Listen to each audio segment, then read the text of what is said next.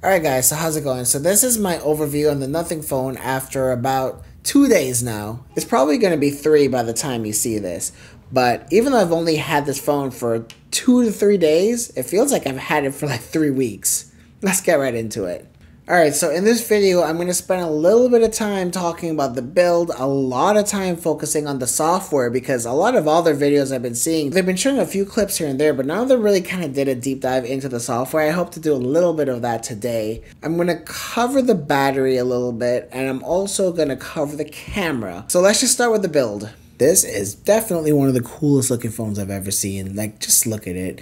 I love how transparent it is. I've heard people mention that because of this particular glass back and that it's not flush with the back panel, that it feels a little bit cheap. I am not experiencing that at all. But anyway, so you got transparent glass, you got your camera array, and you have aluminum sides. And this is like a perfect tone for the aluminum. I chose the blacky, like smoky color. The glass is slightly curved here, and it's really difficult to pick up on camera. It helps it be a lot more ergonomic than the flat iPhone or just a lot of other phones out there. But one thing that is flat though is the display, and I feel like every phone maker should go with a flat screen. Like, nobody wants a curved screen. Stop giving us those. They're harder to hold. You get accidental touches.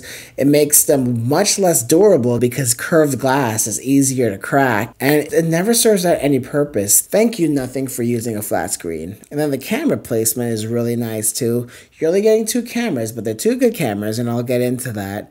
And it protrudes just a tiny bit. Not as much as some of the other flagship phones that you see out there.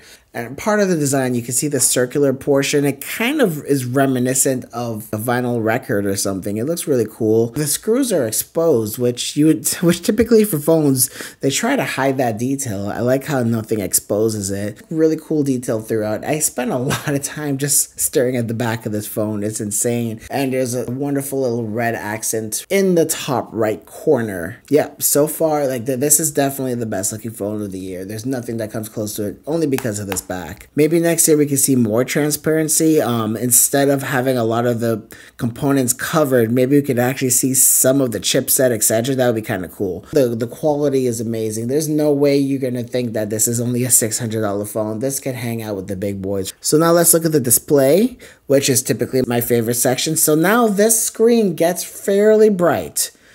Not as bright as the best of them out there, but it's good enough for daylight. And it's really hot in South Florida right now. It's like 95 degrees, and it's really bright outside, and it is just good enough for me to get by with it. It's not as bright as like the iPhone 14 Pro Max. It's not as bright as the Galaxy S23 Ultra, but it is sufficiently bright enough. And then the display, there's 2 different sections for the display. There's Alive and Standard. Standard looks a little bit more accurate, but both Alive and Standard are fairly accurate. But if you just want a little bump in saturation, you can set it to Alive, which I've been doing, and it does not look too intrusive in terms of being overblown in saturation.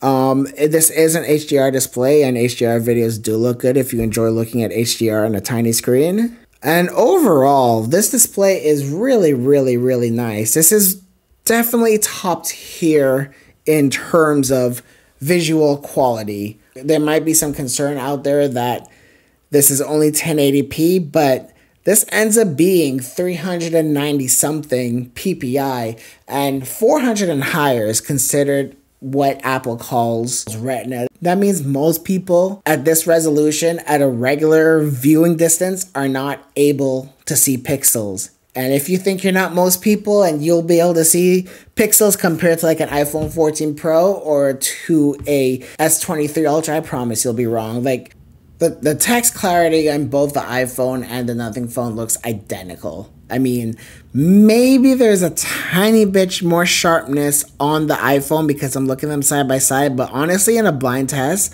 I don't think I might be able to pass. It's not something that impacted my decision with this phone. 1080p is actually perfectly fine.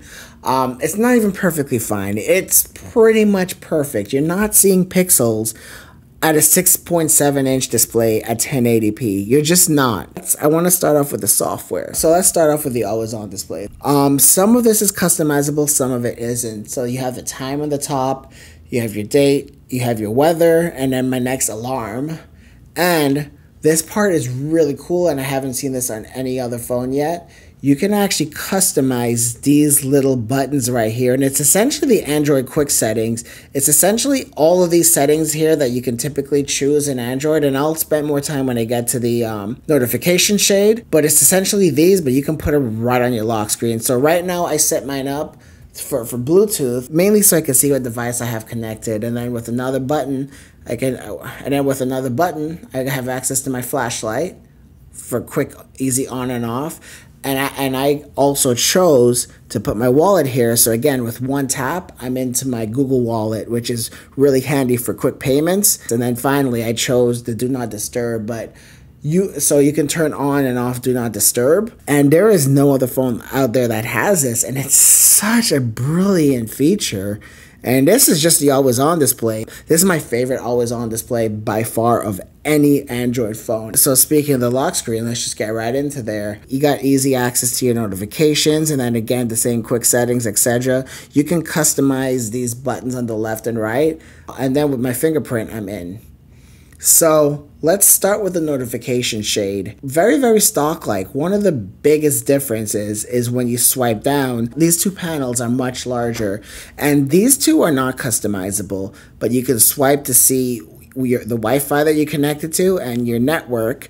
And then same with Bluetooth. Every single Bluetooth device I have connected is here. So one reason why I like this is I can see the battery percentage of the Bluetooth device I'm connected to and the Bluetooth device that I'm actually connected to at the moment. Right now, as you can see, I have my OnePlus. These two screens are not customizable, but a lot of these are. And if you've used any Android phone, you kind of know what these are. And then when you swipe up, it's regular Android in terms of the notification system. Not much changes here. That's it for the notification shade. So then in your home screen, this is where some other Nothing OS 2.0 customizations kind of show up. So if you're looking at these, you might think that these are widgets. They're actually folders, and I like that it's big. It's really easy to get to. So these are fully customizable. So if you press and hold it, you can customize. So first of all, you can minimize and make it smaller, like I have for the ones at the bottom. But I like this one to be large because these are the apps I use a lot. So you can press and hold it and then customize. And then you can choose whether you want grids, default, circle, etc. But I went for cover, and you can actually choose these different cover icons right here, which is kind of cool. And if you don't see one that you like, they don't seem like they have everything that I'm looking for. You can click on this little emoji button, and then there's just a ton more. So you can just keep scrolling forever until you find exactly what you're looking for. So this improves my user experience with this phone. Just having these gigantic folders, it just really makes it easy for me to quickly touch it and get into whatever I need. And for some of my more popular apps, I have created these tiny folders down here. So similar concept. This is for all my shopping apps. This is for all my banking apps, music, etc. So, and obviously I have my calendar here, and I have the weather app. And speaking of the weather app, let's just jump into that really quickly. This is essentially just a skinned version of AccuWeather. So if you wanted to see more of the detail on the weather that is showing up here, if you tap on it, this is part that I don't like, it takes you to the AccuWeather website. I kind of wish the app was a little bit more robust, to where everything was inside the app. All the data I would need is inside the app instead of taking me to a website. And that's another thing. Not everything is clickable. So I think this is a good first attempt at a weather app. I mean, obviously I like the style. I really love this Nothing OS style. Carl Pei and his team did a really good job with designing this. But you know, I wish I had some more functionality in the app. All right, so that's my home screen.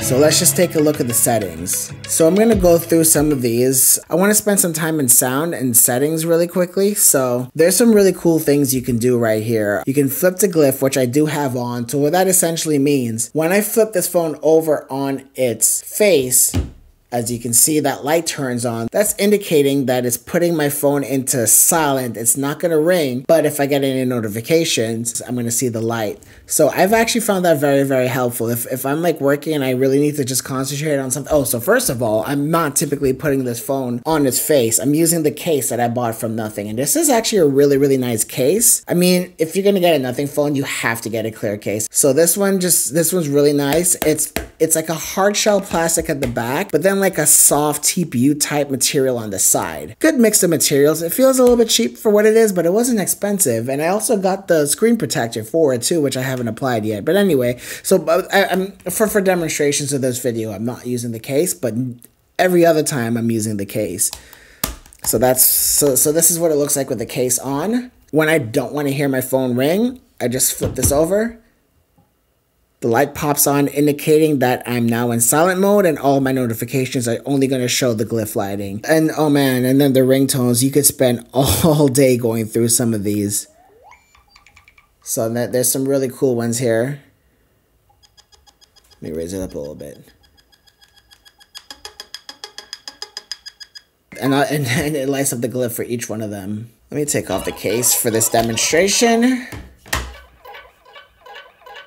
And this is the one I decided to go for. It's the most annoying one, but it's really, really cool. And you can get enhanced media using Dirac Audio. This is the same software that the ROG phone uses. I don't like any type of enhancements on my audio, so this I've been leaving off. So now let's jump into this glyph interface, and this is something that's only available on the Nothing phone. So right now I have the glyph brightness on automatic. For the purposes of this video, I'm going to make it bright. Oh, so first I do want to say really quickly with the flashlight.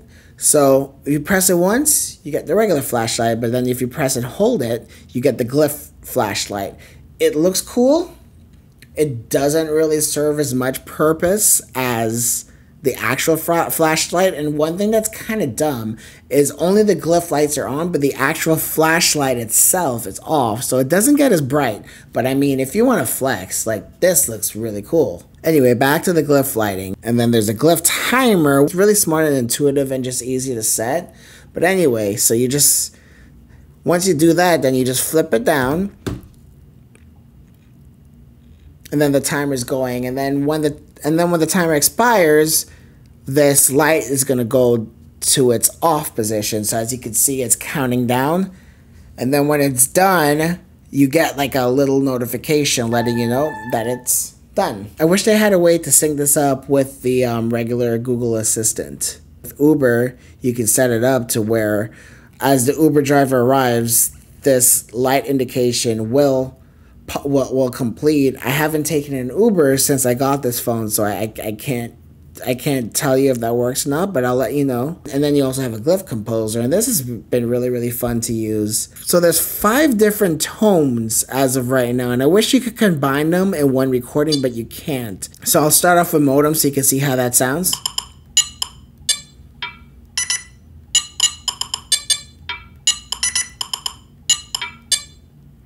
And then there's Weevil.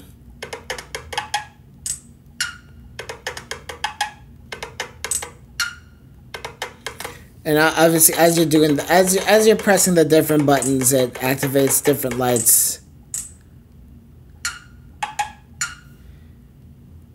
And then there's a 606, which is like a little drum kit, which is actually a lot of fun to use.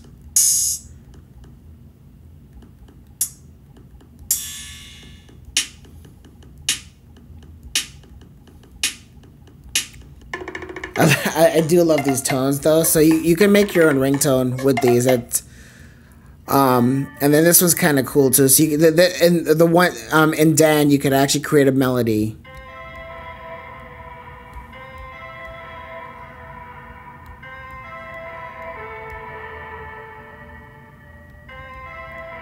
So what I really, and then so at any point in time, you press this red button and you could record it.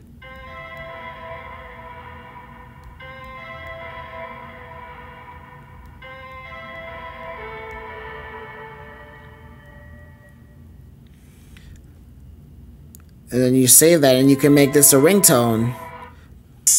So I wish I could do like that little melody that I did there and then do some drums with it and then make that a recording and then make that my ringtone. So that's the Glyph interface, and it's definitely the standout feature from this phone. Other than that, I mean, it's still a great phone, but this is what makes the Nothing phone the Nothing phone. Alright, and so the camera. This camera's good. The stills are, in my opinion, as good as some of the other flagships out there. So for the camera, let's start off with the front-facing camera. So one thing I've noticed about the selfie camera, actually, people in general, OnePlus, oh my god, I keep calling this OnePlus, I need to stop. Nothing wants to do a little bit of face retouching on skin tones, and I'm not the biggest fan of that. I wish there was a way to turn that off, and even though there is a setting for it, even when it's off, there's still some type of retouching. But the colors and the overall look of the photo is really nice. And as you can see in this selfie that I took, it's broad daylight, yeah. But look at the shadow roll off. I mean, some of the gradients going from the darks to the lighter tones within a shadow looks very, very, very high quality. And I know Nothing is using their own ISP. It's doing an incredibly good job. I just wish they would tune the software a little bit to where it's not making my face look more smooth than it actually is. And the rear camera is actually really, really good too. There's a good amount of bokeh even when you're not using portrait mode. The combination of this fairly large sensor along with the 1.9 aperture lens is doing a really, really good job. It's like, if you take a look at the spider, I know it's a little bit creepy, but it actually captures some fairly good detail at very close up. I mean, with the 2x lens, I was pretty much really close to the spider. And then just like I said, the natural bokeh is pretty good. So I just took a picture of my keyboard. And then if you want to look in the background, look at the Google Pixel tablet, you can see that it's out of focus. That wasn't a portrait shot. And then I just took a few pictures of my dogs.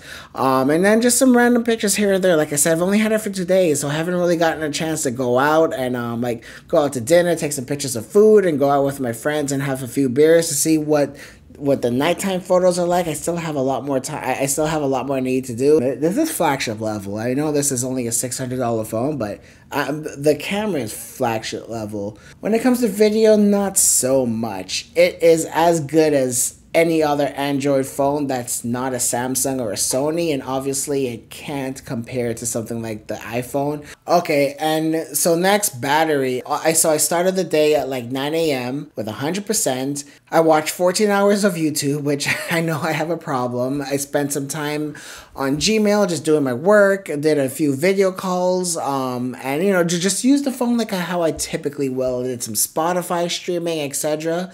And I didn't have to charge the phone until 1 o'clock the next afternoon. So this is a day and a half of battery life easily with just normal use. This is gonna be my phone. I mean, that's kind of what I meant from the intro, where I've only had this phone for 48 hours, but it feels like I've been using it for 3 weeks. This already feels at home. For the S23 Ultra, you're paying $600 to $700 more, but you're not getting that much more value out of it. Same thing with the iPhone. Obviously, if you need the Apple ecosystem, then you're kind of stuck there. I'm trying to claw my way out because I've been really enjoying using Android since I started doing phone videos. I'm going to go back to laptop videos for the few of you out there who look at both content.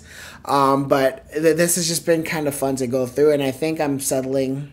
Not even settling. I am sticking with the Nothing phone as of right now. I mean, it's only been 48 hours. We'll see what happens in the future, and if I change my mind, I'll let you guys know. But I just want to do this quick video just because like I'm so excited about this phone. I love it so much, and I just had to talk about it.